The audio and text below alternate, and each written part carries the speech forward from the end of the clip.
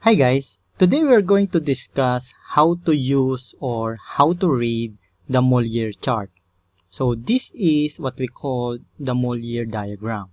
Well, as you can see, marami tayo masyadong nakikitang lines dito sa ating diagram ngayon, no? So we're going to break it down para maintindihan natin siya and malaman natin kung paano natin gagamitin itong Mollier diagram. But for our examples, para sa simplicity, gagamit tayo ng mas madali or less complicated na Mollier diagram. Okay, so first, let us explain ano ba tong Mollier diagram. So, it is also known as the enthalpy-entropy diagram or the HS diagram. So, it is called as enthalpy-entropy diagram because as you can see, our x-axis here is the specific entropy expressed in kilojoules per kilogram Kelvin. While our y-axis here is our specific enthalpy expressed in kilojoule per kilogram. Okay? So, this is why it is also called as the enthalpy-entropy diagram. Okay, so why do we use the Mollier diagram? It plots the total heat against entropy, describing the enthalpy of a thermodynamic system. In other words, it is a graphical representation of a functional relationship between enthalpy, entropy, temperature, pressure, and quality of the steam. So, kung hindi kayo masyadong familiar kung ano yung ibig sabihin ng quality of the steam, you can always review yung previous video natin kung saan in-explain natin kung ano ba tong quality of the steam. But one thing that we need to take note that in using the Mollier chart, you can only use it for superheated steam and when the quality of the steam is greater than 50%. Okay, so mamaya pag-uusapan natin yan para mas maintindihan natin siya. Alright, so now let us break down yung parts ng ating Mollier diagram. So, we will be using this Mollier diagram. So, less complicated siya kumpara dun sa pinakita ko sa inyo kanina. So, mas kaunti yung details natin dito. But basically, it is the same way we're going to read this chart and the previous one na binigay nating example, no? So, let us first break down yung mga parts natin. So, sabi natin kanina, our x-axis here is our specific entropy, no? It is expressed in kilojoules per Kelvin kilogram. So, first, tignan natin itong mga vertical lines dito, no? So, meron tayong mga vertical lines dito sa ating diagram. So, we know that you can only have a vertical diagram here if our entropy is constant. Okay? So, kapag constant ang ating entropy, that means we will have vertical lines. So, therefore, these vertical lines is what we call the constant entropy line. Okay? So, yan ang ating mga vertical lines dito sa ating Mollier chart. Okay, so now, meron din tayong mga horizontal lines here. Diba? So, hanggang dun yan sa dulo, guys, no? But, I will not be able to put a line sa lahat. But, this is basically what I mean. Itong mga horizontal lines natin dito. So, alam natin that our y-axis is our specific enthalpy, which is expressed in kilojoule per kilogram. So, that means, magkakaroon lang tayo ng horizontal lines if we have constant enthalpy. So, therefore, these lines is called constant enthalpy line, okay? So, these lines are called constant enthalpy lines. Now, once you look at our Mollier diagram, you will always see this line right here, no? This curve right here, which is always presented bold, no? Laging mas makapal yan kumpara sa lahat ng lines dito. Well, this line is what we call the saturation line. And the saturation line is the line where the steam is dry and saturated. Okay, so that means dito sa line na to, okay, our saturation line, okay, our substance or our steam is actually dry and saturated. So, ipapakita natin mamaya yan once we explain itong ating dryness fraction, no? Now, before that, let us explain first itong parts ng ating Mollier diagram. So, ito yung ating saturation line, di ba? Above our saturation line, okay, so this portion is our superheated steam. And ano naman tong nasa ibaba ng ating saturation line? Below our saturation line is our wet steam. Okay, so below our saturation line is our wet steam. Okay, so let us explain first itong ating wet steam. Okay, so makikita ninyo, meron tayo ditong red lines. Okay? Okay, so itong mga red lines na nakikita natin dito, it has a specific values. Okay? So let me encircle itong mga values ng ating red lines. No? So we have here, this one, this one, this one. Okay? So these lines are what we call the dryness fraction or the steam quality na represented ng variable x. As I said before, you can review yung ating previous video about steam quality or dryness fraction para maintindihan natin kung anong ibig sabihin yan. But basically, the steam quality or the dryness fraction actually represent how dry our steam is or how much moisture is present in our steam. So that is why here in our saturation line, as we have said before, this is dry and saturated. That is why our x here or our steam quality is equal to 1.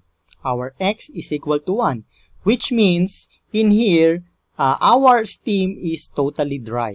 Okay, we do not have moisture in our saturation line. If you recall our formula for our steam quality, we have x is equal to the mass of the vapor over the total mass of our steam. Okay? Ano naman tong mga blue lines na nakikita natin dito? Yung mga pataas. Okay? So, these blue lines, as you can see, yung units niya, this is expressed in bar. So, that means this is in unit of pressure. This is actually what we call the constant pressure lines or the isobars. Okay? So, these are constant pressure lines. And then, ito namang green lines natin. Okay, itong mga nakikita ninyong green lines dito, it is expressed in degrees Celsius. Okay, so that means this is a temperature.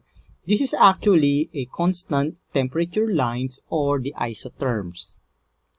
Okay, so these are the constant temperature lines or isotherms. So as you can see, we already identified yung mga parts ng ating Mollier diagram. Now, it is time to show you paano ba natin ito gagamitin in our subjects in thermodynamics. Okay, so we have here a situation. Ito yung ating Mollier diagram. Then we have a dry saturated steam. So our given here tells us that we have a dry saturated steam. Okay, then given yung condition ng ating steam at pressure 1, which is 4 bar, and pressure 2, which is 0.1 bar. Okay, so katulad ng sinabi natin kanina, using the Mollier diagram, we will be able to identify the enthalpy of our steam, no? Now, first, let us try to check kung nasaan ba ang ating point dito sa first condition natin, which is 4 bar. Our P1 is 4 bar. Okay, so ito yung ating pressure, no? Ito ating constant pressure lines. So as you can see, ito yung ating 4 bar na pressure right here, diba? So that means we will be following ang line na yan. Now, we have a dry saturated steam. So therefore, ang gagamitin natin dito is itong saturation line natin, itong bold na red line na nakikita natin dito, no? But since we have 4 bar constant pressure, so we will be following this line papunta dito sa ating saturation line. And we finally reach this area here. So that means this is our point, okay? Pressure of 4 bar and in our saturation line. So with that, we will be able to identify yung ating enthalpy, no? You just need to extend this papunta sa ating y-axis, which is our enthalpy, no? So if you extend this, we will be able to get our H1. Okay? So you just need to extend ito papunta sa y-axis. Now, our pressure 2 is 0.1 bar. So this is our line, okay? We have 0.1 bar right here, no? Yung ating constant pressure line. So, we need to find out kung nasan yung point natin, okay? Having our pressure at 0.1 bar. Now, we have to take note that in turbines, isentropic process is carried out.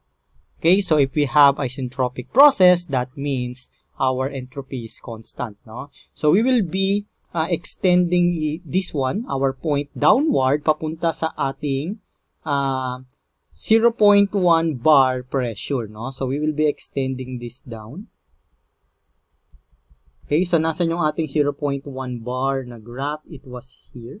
So that means we'll be extending it to here. Tama ba? No, sumobra tayo. 0.1 bar is just up to here, okay? Okay, so tama na yan. Ito. This is our 0.1 bar. So, we will be extending that sa ating y-axis. So, we have now here our H2. Okay? So, if you want to get yung heat drop, okay? So, let's say we need to get the heat drop.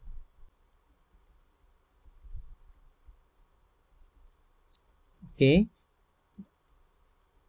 Heat drop. So, this is equal to H1 minus H2.